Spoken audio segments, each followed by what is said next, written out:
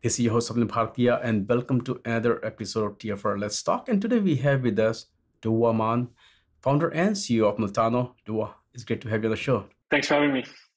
If I'm not wrong, Meltano came out of GitLab. It's almost been an year now. It's an open source ELT extract, load, and transform platform. But a lot of things have changed as you are announcing a new version, and we also have some news about the seed funding round. But before we get into all those details, I would love to hear from you. Just tell us quickly, what is Meltano all about today?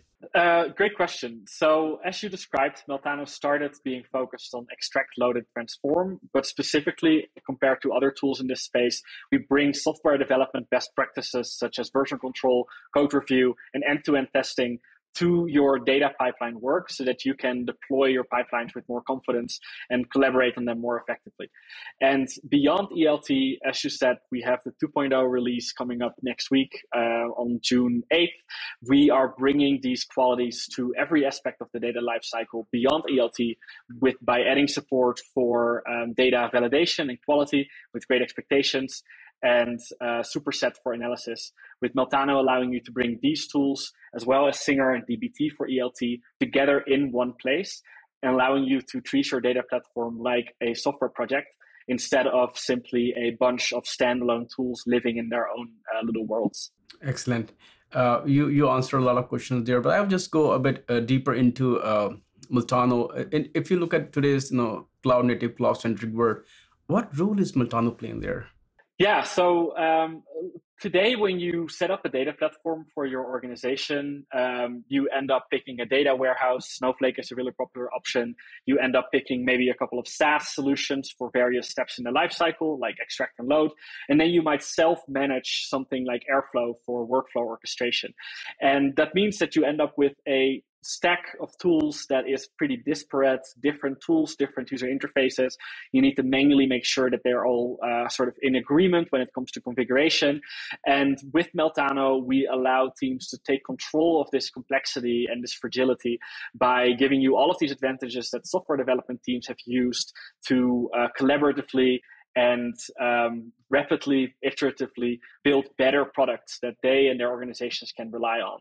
And within this world where there's a tool to do everything, Meltano allows these different tools to come together and be better than the sum of their parts. Excellent.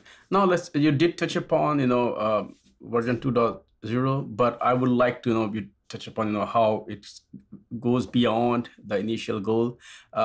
Just talk a little bit about going a bit in detail about the new features, functionalities, and how it actually improves, not only,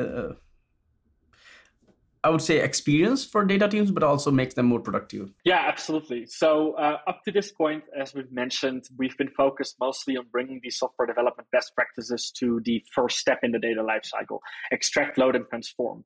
And we have shown that by bringing in existing open source tools and technologies like Singer and DBT, you can allow people to build something more than they could without the framework that Meltano provides.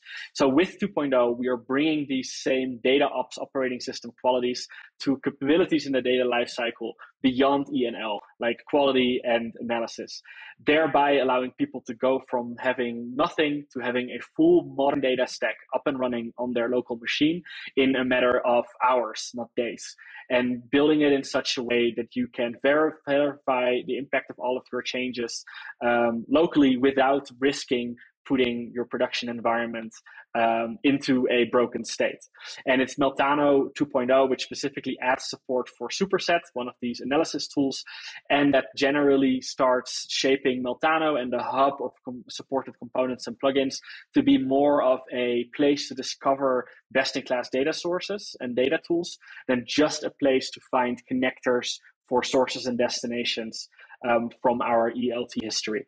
The Meltano Hub is now a place to discover any data tool that can be run on top of Meltano and be fit into your data platform in a consistent way with consistent configuration, installation, deployment, etc.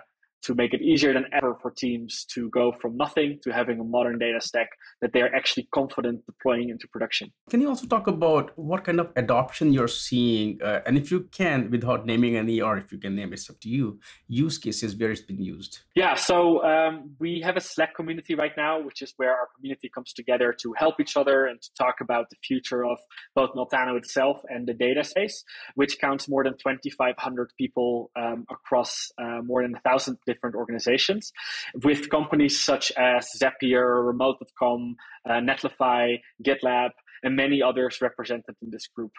And the use cases are mostly medium-sized organizations today that are using Meltano to build their data platform more, just with higher confidence in the result of their work, really.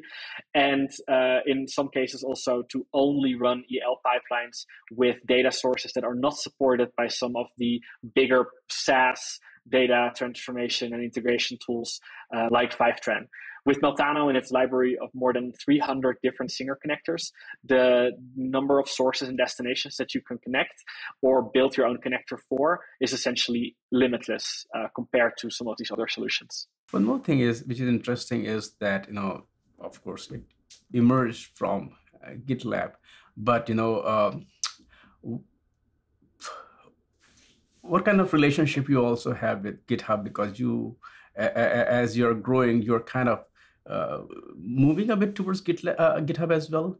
So what is the reason, what is the driver behind that, and how do you look at it? Yeah, great question. So Meltano, the project, was founded inside GitLab, which builds a competing product to GitHub, also for allowing software development teams to collaborate more effectively. So since Meltano came from there, our open source projects had always been hosted on gitlab.com, which is where GitLab built all of their stuff.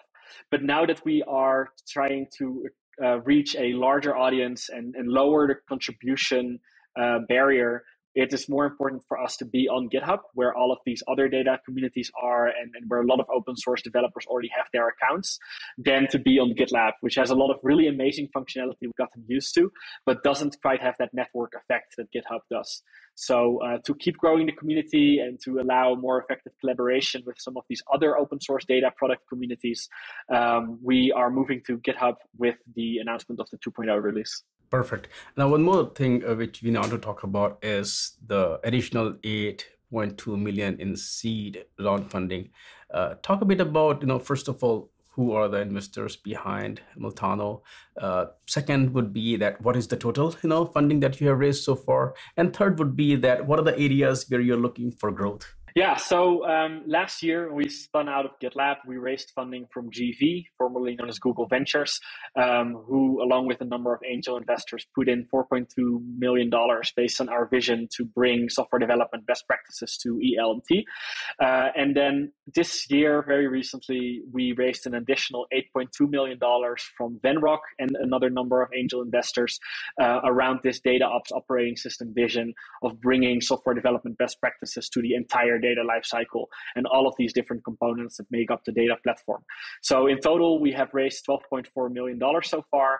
And this money allows us to build out this vision and also set up a managed hosting offering in the second half of this year for all of those teams that are comfortable building their data platform with a Git repository and a command line interface, but that do not want to be themselves responsible for deploying this into production and managing that production deployment. It's these customers or users today that will be served by our managed hosting offering, which also allows us to start focusing on the commercialization beyond just the open source product. But we are an open core business, meaning that the open source technology is really crucial to our success, and so is the community. And we are excited to be able to serve a larger audience by lowering the barrier to actually taking Meltano into the production. Thanks for sharing that. Now, if I ask you, that you folks are relatively new, actually, when you look at cloud native world, cloud native world, every technology companies are like relatively new. But what is your long-term goal? What is your long-term vision? Or, what are the things that are in your like either roadmap or pipeline, or when you look at the future that you're like, hey, this is which is our ultimate goal? Yeah, so the mission that we have set for ourselves is to enable everyone to realize the full potential of their data. And we think that we are building towards this mission with our vision of Meltano becoming the ideal, the foundation for every team's ideal data stack. Since a lot of companies have different needs, the components that make up their data stack will look different as well. But all of these organizations have a need for something that brings them together and allows their teams to collaborate on this different combination of components in a consistent and reliable and stable way. And that's where Meltano comes in. So in the short term, we have proven out this vision with end-to-end support all the way from Singer and DBT for ELT to Superset for BI.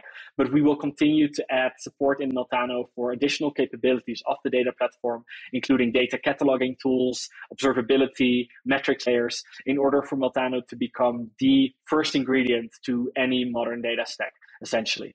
And over the long term, anything we think will allow more and more different types of organizations to make the most of their data is in scope for us to build. And that starts with really great open core technology for building data platforms out of components and this managed solution that will allow organizations to deploy this without that additional headache, and for larger enterprises to connect this to all of their existing infrastructure like single sign-on, et cetera. And to be clear, everyone is in our mission allow everyone to realize the full potential of their data, very much because of this community focus we have, where it's incredibly important to us that most of the value of Meltano can be gotten from the free open core product. And we are extremely happy to see people in all kinds of different markets and regions in the world benefiting from this high quality data tooling that previously would not have been available to a lot of the world and a lot of the regions that we see a lot of our successful and enthusiastic users. Douwe, thank you so much for taking time out today, and of course talk about the new release, of course the seed funding round, also share the kind of broader vision that where you folks are heading. Thanks for those insights, and I would love to have you back on the show. Thank you. Awesome. Thank you so much. Have a nice day.